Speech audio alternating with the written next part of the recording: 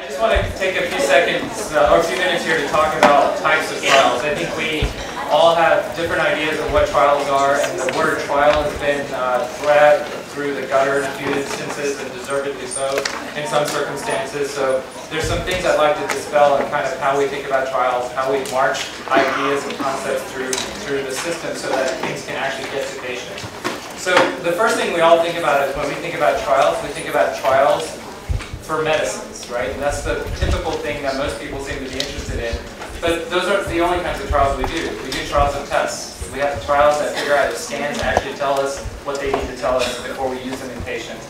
We have blood tests. We talked about these liquid biopsies earlier today. Those are really largely unproven, and the way to prove them is to actually have patients with that diagnostic information participate in trials where they got that information and didn't, and see at the end of the day did it actually help them. And then similarly, we have tissue tests. We do biopsies all the time. We're testing all these markers, and we discover new markers. But oftentimes that can be very biased, and they can lead us down the wrong path, so we need to test those as well. I'm not going to talk so much about trials of tests today. I'm really going to talk more about those next. So the first kind of trial you might hear about is something called a phase 1 study. And the fundamental goal of a phase 1 study is to determine if something is safe to give to all and at what dose. So that is the only goal. All right, and those are the trials that you know what you're getting, you know the dose you're getting. There's no subterfuge of any kind of this is a placebo or this, that, and the other, because really the goal is to see how safe it is, and if we can find a dose that will work. And nowadays, we cheat a lot on these trials. We don't just take random patients with all sorts of diseases or even healthy people and give some drug to them. What we're trying to do is write these trials in a way where, yeah, we know it's for safety, but we're also going to take a peek and look at the efficacy. So earlier, when Jen Specht was up here, she actually showed a remarkable trial that was actually a phase 1 study where nearly, I think, 50 or 60% of the patients with triple-negative breast cancer and other types of cancers in that trial benefited from those PARP inhibitors. So we can write these trials intelligently, but the fundamental goal is to determine if it's safe. Some of these trials are for the first time ever being given to humans, and those can be frightening for all of us. We've never given this compound to somebody, and we want to make sure that it's okay to do. And then the other way that we might use phase 1 studies is to decide if there's a combination that might be safe. So you take drug A over here and drug B over here, they've never been put together in a given patient, and you can't just try it. You have to study that carefully. And oftentimes those are phase 1 studies. And like I said, we're moving away from this, but a lot of phase 1 studies in a lot of places are agnostic of the tumor type. They take random stuff, random kinds of cancers, throw them in there and see what happens, but we're trying to write these trials more intelligently these days. So then when we get past phase 2, we do something called a phase 1, we get to a phase 2 study, and now we know it's kind of safe, but how well does it actually work? So these are studies that continue to accumulate safety data. I can't impress that upon you enough. We still want to know that what we're doing is safe, because as we expand it to larger and larger amounts of patients, things that only happen to 1 in 100 patients are not going to be picked up in the study with 20 people in it, right? You just didn't see it often enough. But when you start getting 100 or 200 patients in a phase 2 study, there's a point in which you can say, okay, there's still some safety issues going on. These are oftentimes nowadays randomized. I personally kind of disagree with this study design. I think it's cheating too much, but that's sort of just an opinion. But really what they oftentimes do is they randomize it versus a standard of care, something that everybody's doing, and then compare it to this to see if there's any real difference there. And then there's alternative experimental schedules we'll sometimes randomize into. So here's this pill, and it can be given as an IV, and maybe the pill works better than the IV, we don't know, and it's given with some other drugs as well. So maybe we'll test those 2 different schedules to see which one is a little bit better, and we'll continue to accumulate safety data. But then the one that we all think about and hear about, the one that the FDA talks about, are these phase 3 studies. Is it better than whatever we've been doing? All right. And these are large studies, and the fundamental goal in these styles, beyond safety as well, is to see if it treats the cancer better. And by better, that's a very nebulous term. Better can mean people live longer, better can mean the tumor is killed faster, but better can also mean it doesn't hurt people as much as what we were doing. So there's a lot of different ways you can engineer a phase 3 trial. So is it safer than whatever we've been doing but works about the same? And so for example, I'll just give you an example of a trial we have right now. We have a phase 3 study in early stage breast cancer where we actually, in these patients, the standard of care, though a little bit toxic, renders patients 98% free of their particular disease at 5 years. But it involves chemotherapy. So now we have a biologic drug that we're randomizing patients to. It's very hard for us to improve on 98 or 99% for these women, but what we can do is take away the toxicities. So that, that's an example of a safety study that's actually a phase 3 trial.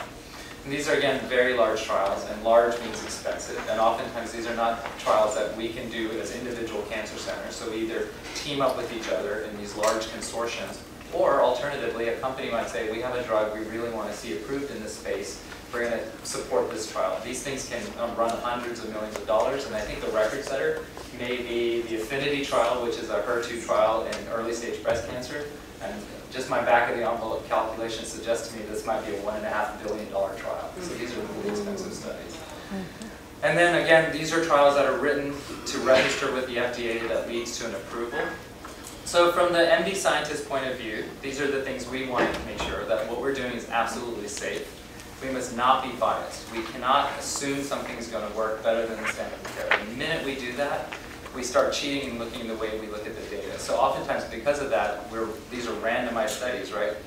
I don't know what you're getting, you don't know what you're getting, and at the end of the day, we're going to take the blinders off and figure out if something works. And most of the time, we're writing these trials in a way that we do get the answer we want, but not 100% of the time. So we still need to do these kinds of studies in this very vigorous way. And they're super complicated. There's regulatory and oversight. We spend a lot of our money and effort and time. All of us as investigators get these forms every day where we're signing off on toxicities and things. They're incredibly expensive to run. There's nowadays tissue and specimen requirements, and then there's also this issue of how we monitor the disease. So we have to have imaging standardization across centers as well. So a lot of coordination from our side. And the other thing I think we've made out in the distant past was that the FDA was somehow against us. Right? That's actually not true, and more so now than ever. The FDA takes this charge of not only being the U.S. regulatory approval agency, but they're actually the approval agency for the world. There's a lot of countries that can't afford this type of service to make sure drugs are safe. And more often than not now, companies and investigators meet with the FDA up front and say, what are the requirements that we need to show you to make sure that this is safe and something that's effective that crosses the finish line. And more often than not, when you see a drug kind of not get there, it's probably because we didn't communicate carefully enough with the FDA. So the FDA, good folk, we just got to work with them.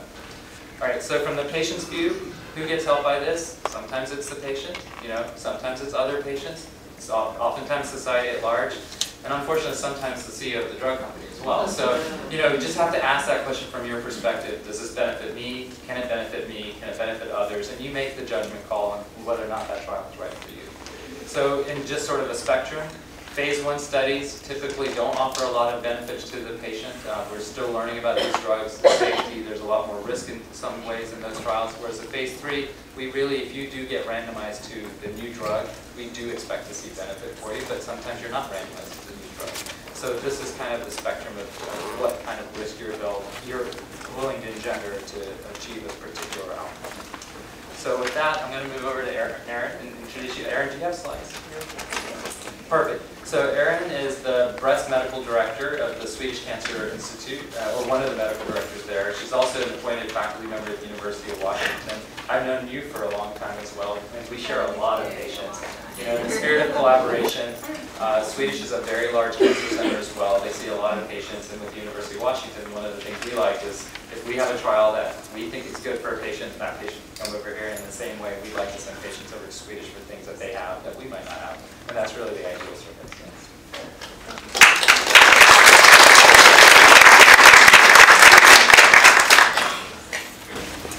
So, good afternoon. Thank you for all bearing with us during the lunch hour. Can you post? There's 2 patients. Okay. So, I'm here representing the Swedish Cancer Institute, and we heard earlier today that the vast majority of patients are actually treated outside of academic centers. About 85% of patients are treated in the community. The Swedish Cancer Institute is not exactly a community facility. We're sort of a hybrid between academic efforts and community care. And very few of these patients actually end up on clinical trials. So I wanted to spend a little bit of time talking to you about what the Swedish Cancer Institute is doing to try and change itself as an organization to improve accrual to these trials. And I thought I'd start with a little bit of history. So the Swedish Tumor Institute, as it was first known, opened in the 1930s. It was predominantly a facility where patients could come to seek radiation therapy for their tumors. As you probably all know, the field of modern combination chemotherapy really did not exist until about the 1960s or 70s. And in particular for breast cancer, modern chemotherapy really didn't exist until the 70s. Tamoxifen really started coming into use in the late 1970s. So I like to think that we were Johnny on the spot. We joined the Southwest Oncology Group in 1971. That's one of the large cooperative organizations that runs clinical trials. 5 years later, we were awarded the NIH grant, allowing us to fund SWOG here in the Pacific Northwest. And I think we ended up funding some of the efforts through the then University of Washington. Since then, we've enlarged our network very substantially. We now have an organization called an NCORP, and that's an organization of community oncology research facilities throughout the Pacific Northwest. And I'll show you a map in a little bit. That's the 2014 bullet point up there. Dr. Gary Goodman is the PI in that effort, and it's an NIH-sponsored cooperative group of community oncology organizations. And this actually spans now from Alaska down to the southwest of this country. What else have we accomplished? We implemented commercial trial programs in the 1980s. We have solidified the regional oncology network within other organizations here in the Swedish community, here in the King County community. We have opened an innovative therapeutics unit, which is designed for phase 1 trials or other clinical trials. That just opened up this past spring, and it's a beautiful new facility. We're actually still recruiting for a director, if anyone knows of someone who'd like to be a phase 1 director. And then lastly, through Dr. Brown's effort, we've launched the Personalized Medicine Research Program. Another way of looking at it, I think the important things on this slide that have impacted my work include the breast cancer registry. In 1995, we started cataloging all patients who come through our system who've had breast cancer, so we can track all sorts of endpoints. For example, we recently looked at post-mastectomy radiation in women who have 1 to 3 nodes. I think many of us in the field feel that the Lancet meta-analysis may have exaggerated benefit, and that's certainly what our review has suggested. We have a couple of presentations coming up at San Antonio in December on that issue. So that's been a very valuable resource to mine. We've also consolidated work at Issaquah and also brought the Edmonds group into our group. What else? So on this slide, we have affiliated with CRAB, which is a statistical office. For the purpose of clinical trials, you want to be sure that your statisticians have reviewed your concepts and your trials, because if you ask questions that you cannot feasibly answer with the number of patients you may be able to accrue, you've wasted a lot of time and energy. So statisticians are a critical part of the research mechanism. We've also implemented 2 computerized systems, SciApps, which is part of the Personalized Medicine Platform IT department, and VLOS, which will be the organization that we use for our NCORP to capture the data on those trials. So this is a schematic of our organization. All the green dots are the NCORP organizations. Personalized medicine, I think, is in blue, and then the regional SCION sites are in purple. Okay. So I'm actually going to skip ahead and come back to what trials we have. I thought I'd tell you a little bit about what it's like to be a PI. maybe some of the other presenters would like to talk about this too. I'm a PI, principal investigator on approximately 12 protocols at the Swedish Cancer Institute. And when I was reviewing this slide, I had this comical image of myself being that little red dot in the middle running like a rodent on a wheel, because there is just a tremendous amount of work and responsibility that goes into being a PI. Having said that, it's how we support the trials that eventually bring the research to you all in the community, including the metastatic breast cancer community. So in brief, sometimes it will be an investigator-initiated trial. The concept will come from within. Nowadays, much of the time, the protocols are brought from big pharma. After that, we have to be sure that it really fits into our schematic. We need to know that it fits our needs as an institution. So we have a group that reviews the protocols and how it dovetails with our interests. Then we get into the nitty-gritty, like the IRB approval, making sure that the dollars add up, obviously budgetary issues. Study's open, we start enrolling, and as VK mentioned, every day on my desk I have, I don't know how many folders, 10 folders where I have to sign off on data, possible adverse events, and you know, it's critical that all of this data be captured, submitted quickly. I think all of us want to be sure that the research is not only reported but transparent.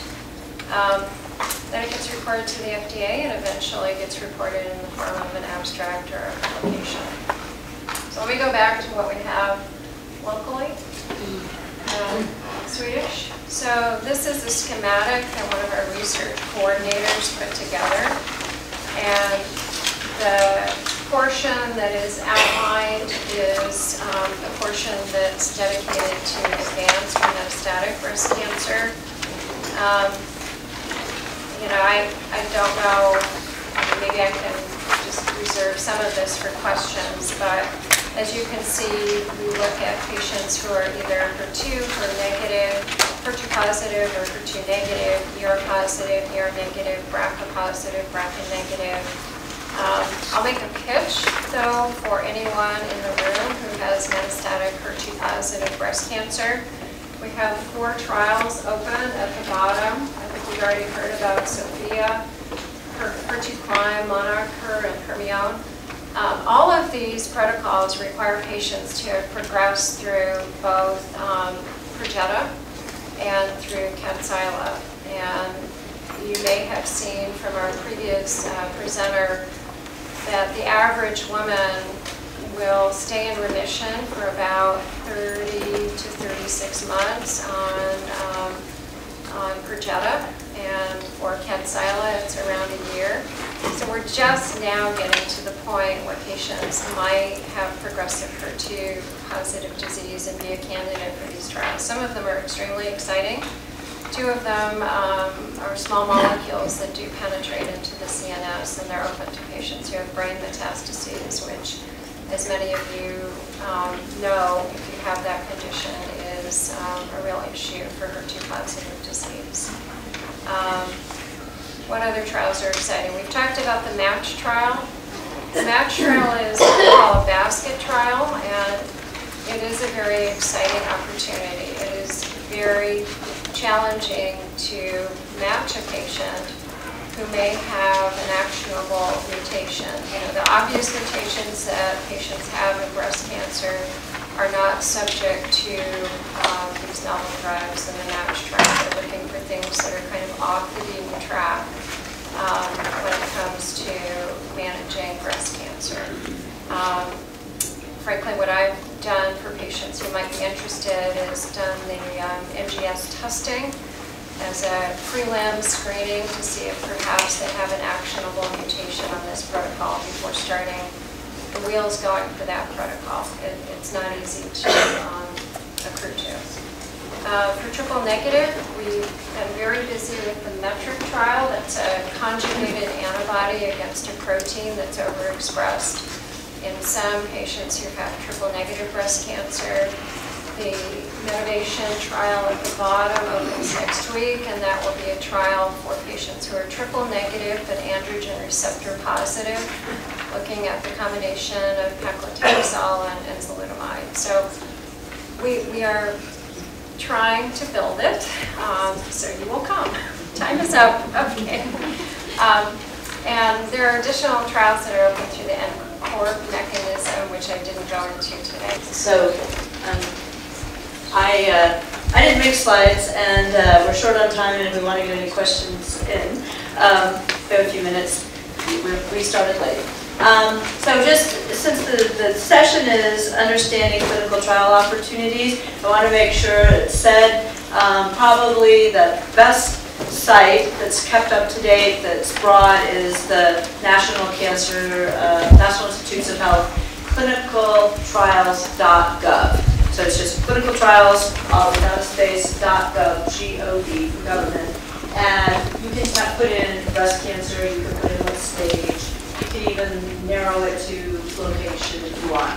So that's a good site. And there are some breast cancer specific sites that list breast cancer trials, but I think it's breastcancertrials.org, but they don't have all the trials. So I think clinicaltrials.gov is probably the best. I think, asking your oncologist if there are trials that you would be eligible for is the best way to start. And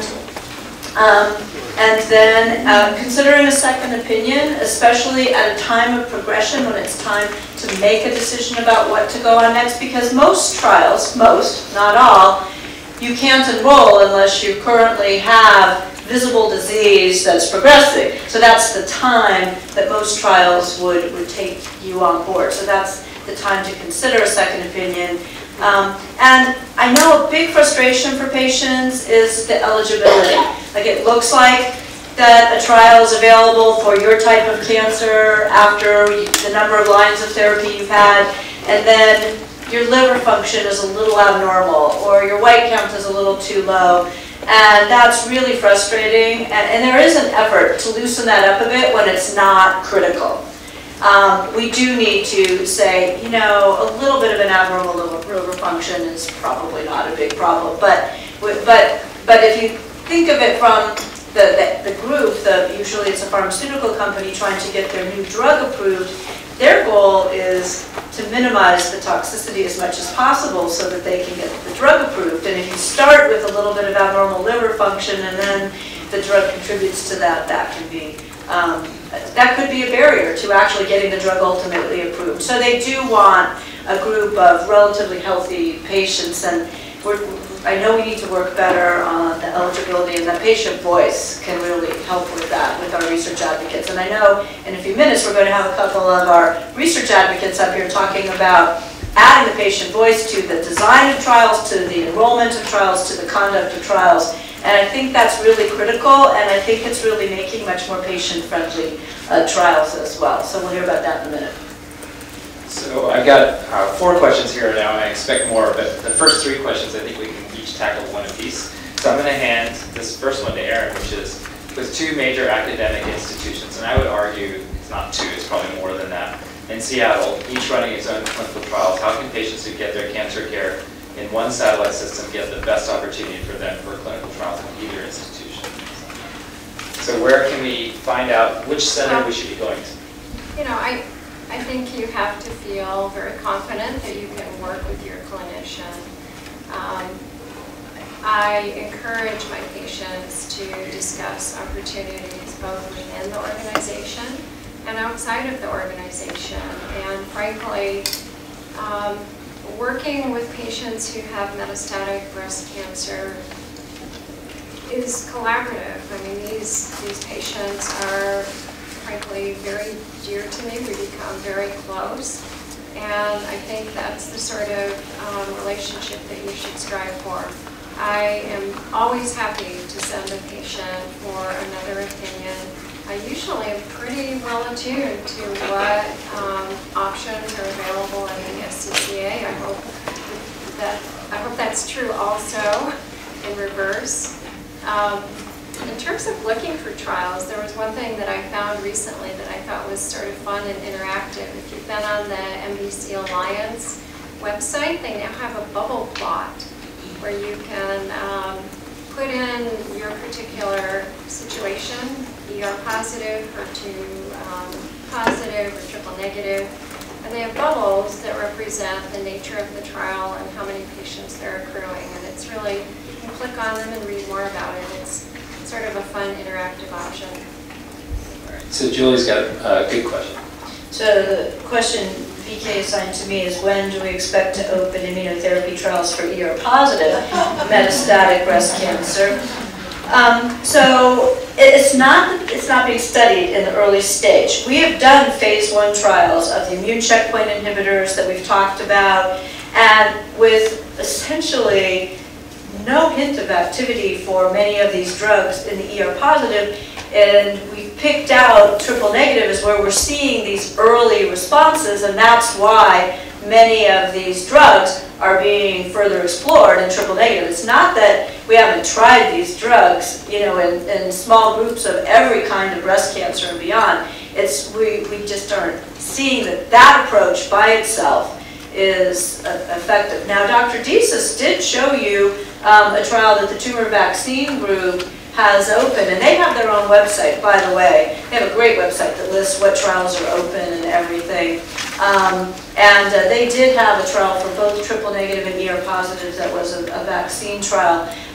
We are looking at other targets too, that a subset of ER positive breast cancer might express, and then we can try to exploit, you know, antibodies and toxicity that stimulates the T cells, etc., for those targets. But we're trying to find targets that span all breast cancer, not just ER positive or triple negative or HER2 positive. But to date, that general category of the immune checkpoint inhibitors, it's such a home run for lung cancer and melanoma and kidney cancer and all. It has not shown much activity in ER positive.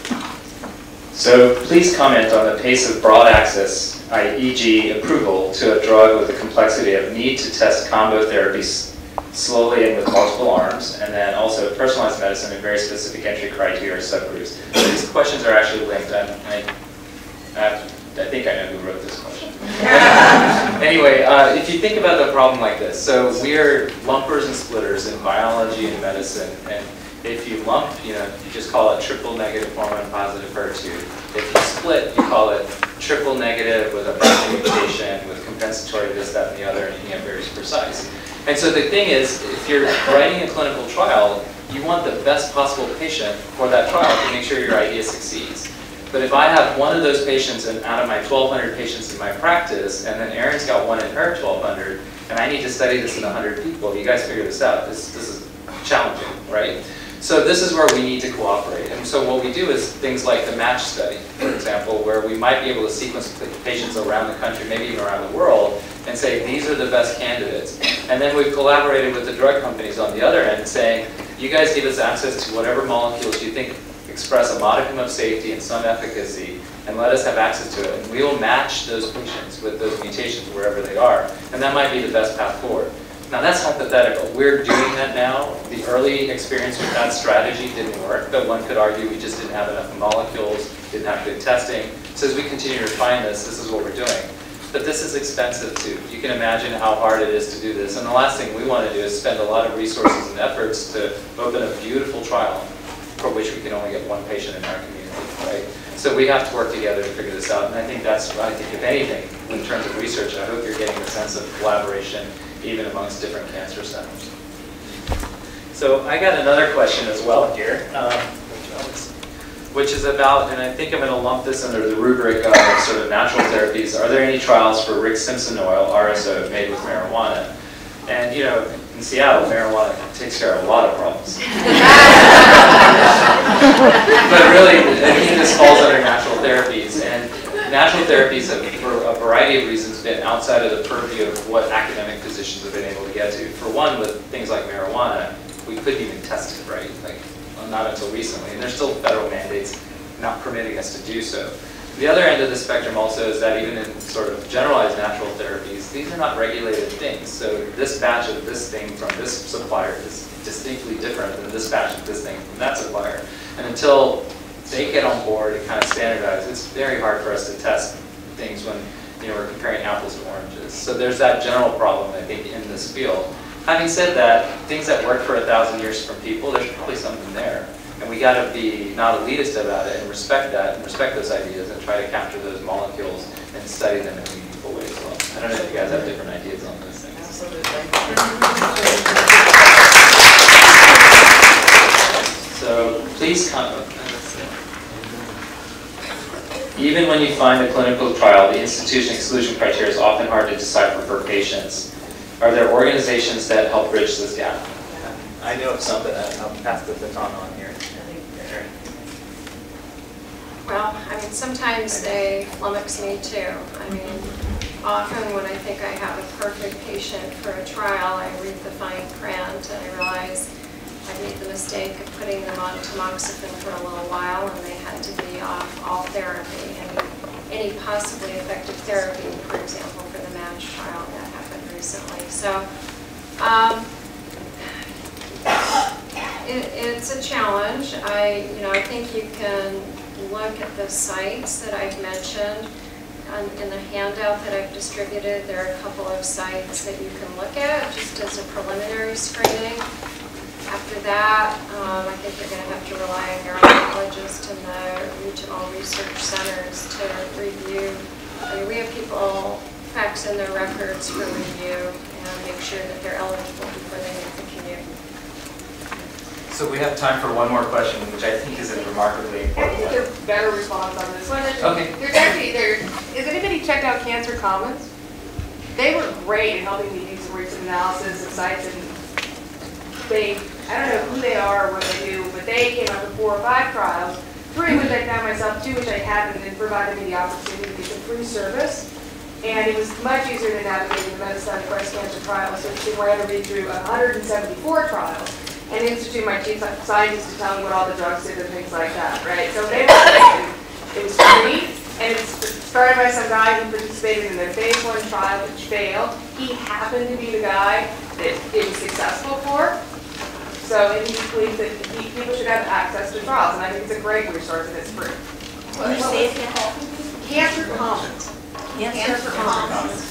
And before we finish up this session, Julie had an incredibly basic question put in front of her, and this just shows how sometimes we gloss over things. Right. So the question is, and I probably generated it because I said that, can you explain what a line of therapy is? And basically, we do use a lot of terms and jargon that we just assume everybody else knows. A line of therapy is each different therapy you've gotten. So the first treatment you got for your metastatic disease is your first line of treatment. And then the next treatment you went on is your second line. And then the next is your third line. And where it gets a little gray with eligibility is if you go back to a treatment you had before, but that's another story. So a lot of trials, the eligibility says you can only have had 1 prior line of therapy for metastatic disease. Meaning you can have only had 1 prior therapy. And sometimes it's you can only have had 1 prior line of chemotherapy, but all the endocrine therapy you want, for example. So that's what a line of therapy